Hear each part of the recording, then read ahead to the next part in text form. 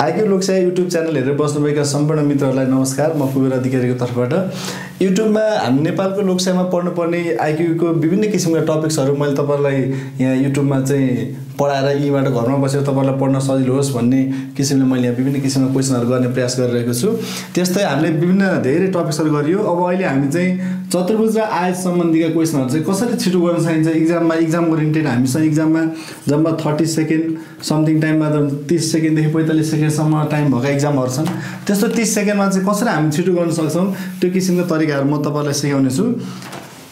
पहिला सुरुमा हामी बुझौं चतुर्भुज भनेको चाहिँ चारवटा आकृति भएको एउटा कुनै वस्तु चारवटा आकृति भएकोलाई हामी चतुर्भुज भनिन्छ। तर आयत हुनलाई के हुनु पर्यो त दुईटा साइड चाहिँ बराबर हुनु पर्यो। क्वाड्रिलेटरल र रेक्ट्याङ्गल भयो यिनीहरू।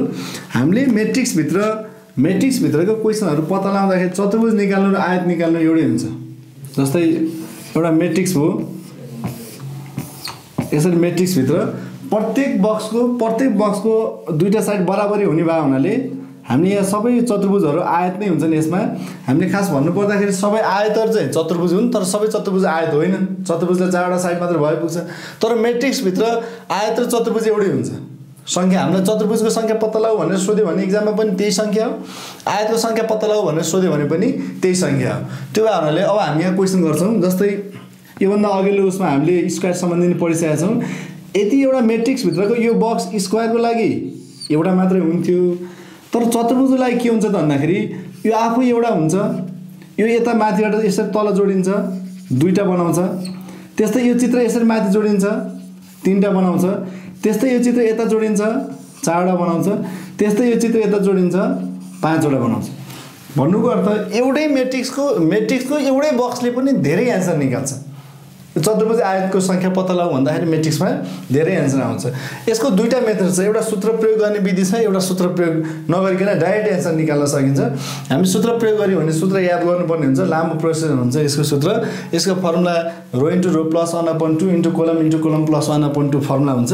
त्यो फर्मुला चाहिँ हामीलाई लामो प्रोसेस हुन्छ। त्योभन्दा छिटो गर्नलाई हामी के गर्छौं त भन्दाखेरि नम्बरिङ गर्छौं। हो, त्यो फर्मुला चाहिँ हामीले फर्मुला लेख्यो भने म फर्मुला लेखिदिन्छु तपाईहरुलाई, तर फर्मुला नगर्ने। रो इन्टु रो प्लस 1/2 इन्टु कोलम प्लस 1/2 यो चाहिँ तपाईहरुको फर्मुला हो।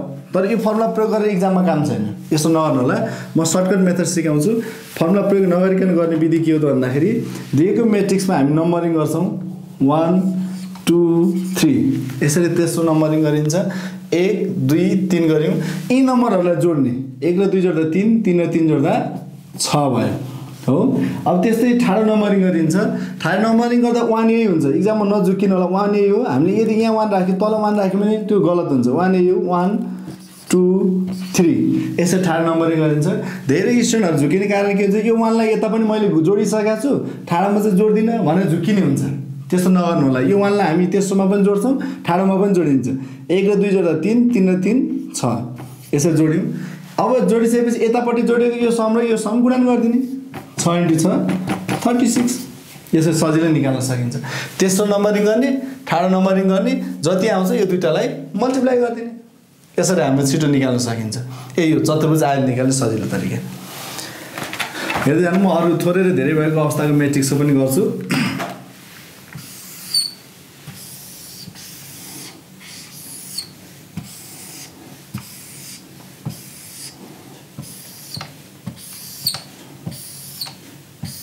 यसरी एउटा मैट्रिक्स दियो, क्वेशनले दियो तल दिएको मैट्रिक्समा कतिवटा चतुर्भुजको संख्या छ पत्ता लगाउनुस् या कतिवटा आयतको संख्या छ पत्ता लगाउनुस् भनेर क्वेशन दिन्छ।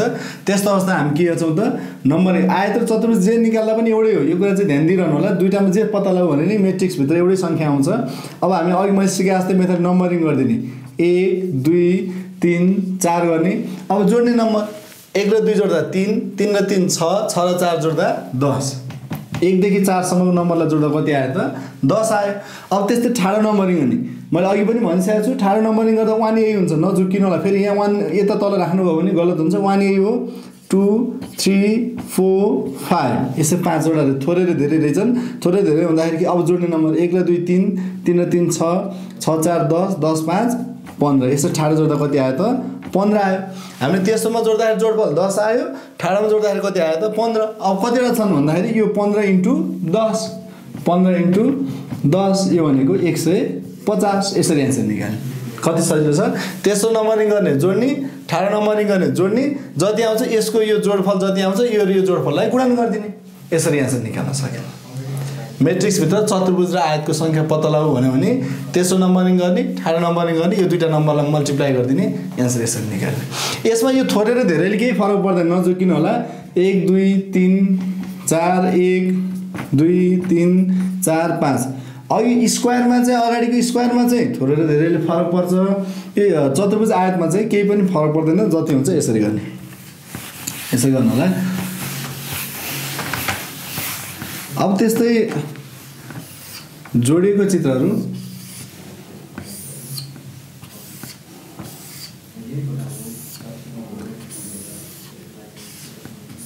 अब यसरी जोडिएको अवस्थामा कसरी गर्छौँ हामी? जोडिएको अवस्थामा हामी चाहिँ गर्छौँ जस्तै पहिला सुरुमा जोडिएको भागलाई स्क्वायरमा हामीले काउन्ट गरे जस्तै यसमा पनि यो बाहिरको भागलाई छोपिदिने, यसलाई नहेर्ने। सुरुमा रेगुलर चित्र आफूले कतिसम्म ल्याउन सकिन्छ त्यता ध्यान दिनुपर्छ। 1 2 3 यसलाई जोड्नु कति हो 6, 1 यही भयो, 2 3 जोड्दा कति भयो त 6। यतिमा चाहिँ कति रहेछ, अब यो 6 र 6 × 6 गर्दा कति भयो त 36। यतिमा एन्सर कति आयो 36। तर यो जोडिएको भाग छुट्टै छ। जोडिएकोलाई कसरी गनिन्छ त मेट्रिक्समा भन्दाखेरि यो हामीले चतुर्भुज आयत निकाल्दाखेरि यो आफू एक जोडिएको यति त एउटा हो नि त चतुर्भुज, हेर्नु ध्यान दिनु है। यति एउटा चतुर्भुज हो 1, यो चित्र यति यहाँ जोडियो 2, यो चित्र यति यहाँ जोडियो 3, यो चित्र यति यहाँ जोडियो 4। यसले कतिवटा जोड्यो त 4वटा जोड्यो। यसले 4वटा जोड्यो, यहाँदेखि यहाँसम्म जोड्दै आउँदा 4वटा भयो। फेरि म गनिदिन्छु हेर्नु, यतिले 1 यति एउटा चतुर्भुज हो, त्यो यसरी आयो, 2टा बनायो, यो यसरी आयो, 3टा बनायो, यो यसरी आयो, 4वटा बनायो। यसरी यसले 4वटा बनायो। त्यस्तै अब यसको लागि फेरि यो आफू छुट्टै एउटा चतुर्भुज हुन्छ। यो आफू फेरि छुट्टै एउटा चतुर्भुज भयो, यो आफू छुट्टै। अघि हामीले यहाँदेखि गऱ्यौँ, अब फेरि यसको गर्दा यो आफू एक यति एउटा चतुर्भुज भयो। अब यो चित्र यहाँबाट यतिसम्म जोडियो 2, अब यो चित्र यहाँदेखि यहाँसम्म आइपुग्यो 3, यो चित्र यहाँसम्म आइसक्यो 4, अनि यो चित्र यहाँसम्म आइपुग्यो 5। यसले कतिवटा जोड्यो त 5वटा।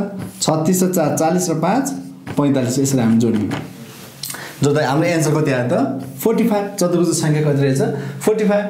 अब हामी छिटो इक्जाममा कसरी गर्छौँ भन्दा यतिको 6 का 36 निकाल्यौँ, एउटाको गन्ने, एउटाको यहाँसम्म गर्दा 4 आयो भने अर्को 1 बढी हुन्छ क्या। यो 4 हुने बित्तिकै यसमा 5वटा हुन्छ, 5 4 9, 36 र 9 जोड्दा 45। यसरी निकाल्न सकिन्छ। साथीहरू यस्तो क्वेसनहरू हामीले जति धेरै प्र्याक्टिस गर्यो त्यति धेरै आफ्नो आउने सजिलो हुन्छ। अब जस्तै म अर्को एउटा मेट्रिक्सको गर्छु, हेर्नु।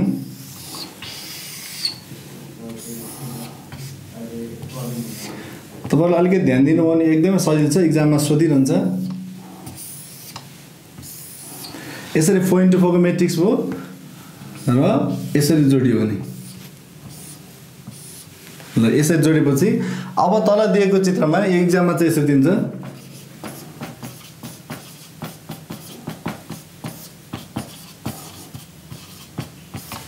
चित्रमा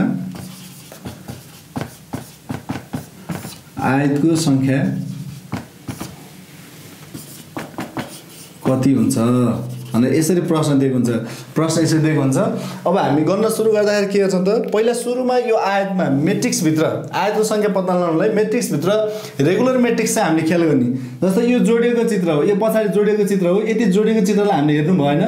जोडिनुभन्दा अगाडिको चित्र 1 2 3 4वटा छन्, यसमा 4वटा छन्। जोडिनुभन्दा अगाडि आयतको सङ्ख्या कति छ पहिला त्यो लेखौँ, नम्बर यता पत्ता लगाउँ, यो रेगुलरमा पत्ता लगाउँ। 1 2 3 4 1 2 3 र 4लाई जोड्दाखेरि 10 भयो। त्यस्तै 1 यही भयो, 2 3 4 1 देखि 4सम्म जोड्दाखेरि कति भयो त 10 भयो। अब हामीले यो जोडिएको भन्दा अगाडिपट्टि कतिवटा छन् थाहा मलाई 10 × 10 गरिदिने, 10 × 10 100। कतिवटा रहेछन् त 100वटा रहेछन् आयतको सङ्ख्या। अब जोडिएको चित्र गर्नु पर्यो, यो जोडिएको चित्रमा गरौँ। जोडिएको चित्र गर्दाखेरि यो यो एउटा आयत हो नि त, होइन? हेर्नु त, यो यति एउटा आयत भयो, यो चित्र योसँग जोडियो 2, यो चित्र योसँग जोडियो 3, यो चित्र यहाँबाट यहाँ जोडियो 4, यो चित्र यहाँबाट यहाँ जोडियो 5। एउटा चित्रले कतिवटा जोड्यो त 5वटा भयो। यसमा एउटा चित्रमा कतिवटा रहेछन् त आयतहरू 5वटा रहेछन्। त्यस्तै अब यो चित्र आफू एक, यो छुट्टै आफू 1 हो, यो योसँग जोडियो 2, यो योसँग जोडियो 3, यो योसँग जोडियो 4, यो योसँग जोडियो 5। यसले पनि कतिवटा बनायो त जोडेर 5 वटा बनायो। त्यस्तै अब यसको पनि के हुने भयो त यहाँ यो 1 भइसकेपछि यो यहाँदेखि यहाँसम्म जोड्दाखेरि यसको पनि कति हुने भयो त 5 त्यहाँ 15 वटा भयो। अब त्यस्तै साथीहरू यो यति भएको चित्र यति एउटा अर्को चतुर्भुज हो। यो यति यो आफू एउटा छुट्टै अर्को चतुर्भुज हो। यो यति भाग 1 भन्नुपर्छ, यति जोडियो 2, यति जोडियो 3, फेरि यहाँबाट जोडियो 4, फेरि यहाँबाट यहाँ जोडियो 5। यसले पनि कति बनायो त अर्को 5 वटा बनायो। त्यस्तै यो यहाँबाट यो तलतिर आएको यो पनि एउटा आयत हो, यो पनि आयत हो। यति हेर्नु यो दुईटा भएको आयत हो। यो यति एउटा हो भन्नुभयो त यो यहाँदेखि यहाँसम्म गर्दा कति भयो त यसले पनि 5 वटा बनायो। त्यस्तै यो ठुलो एउटा हेर्नु, यो ठुलो एउटा पनि के हो त एउटा आयत हो।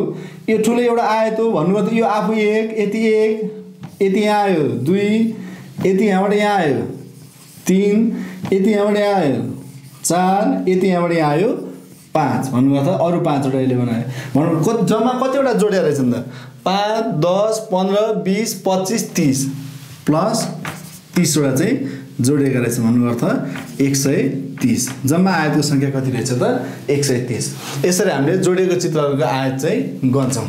अब म तपाईँलाई एउटा क्वेसन दिन्छु, तपाईँहरूले लेख्नु होला। एउटा क्वेसन चित्र बनाउनु तपाईँले कपीमा।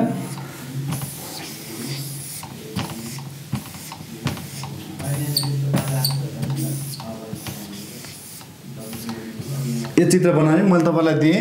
यो तपाईँहरूलाई मैले तल दिएको चित्रमा आयतको सङ्ख्या, यो चित्रमा आयतको सङ्ख्या कति छ यो पत्ता लगाएर मैले दिएको यो भिडियोमा यसको तल कमेन्टमा यसको एन्सर लेख्नु होला। तपाईँलाई अहिलेसम्म पढेको क्वेसनहरू यो भिडियोहरू वर्ग सङ्ख्या अनि तपाईँहरूको आय चतुर्भुजको सङ्ख्या पत्ता लगाउने अरू अन्य टपिक्सहरू क्वेसनहरू विभिन्न किसिमको टपिक्सहरू मैले हाल्ने प्रयास गरेको छु।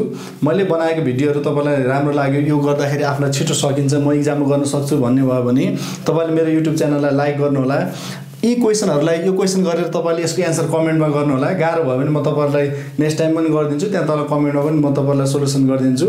र सेयर गर्न नभुल्नु होला। यी भिडियोहरू सेयर गर्नुभयो भने अन्य साथीहरू जो चाहिँ क्लास लिन भ्याउनु भएको छैन, घरमै बसेर म सरकारी जागिर दिन्छु भन्ने साथीहरू छ, उहाँहरूले पढेर चाहिँ गर्न सजिलो हुन्छ, त्यो उहाँहरूलाई सेयर गरिदिनु होला र सब्सक्राइब गरिदिनु होला भन्दै म बिदा हुन्छु। धन्यवाद।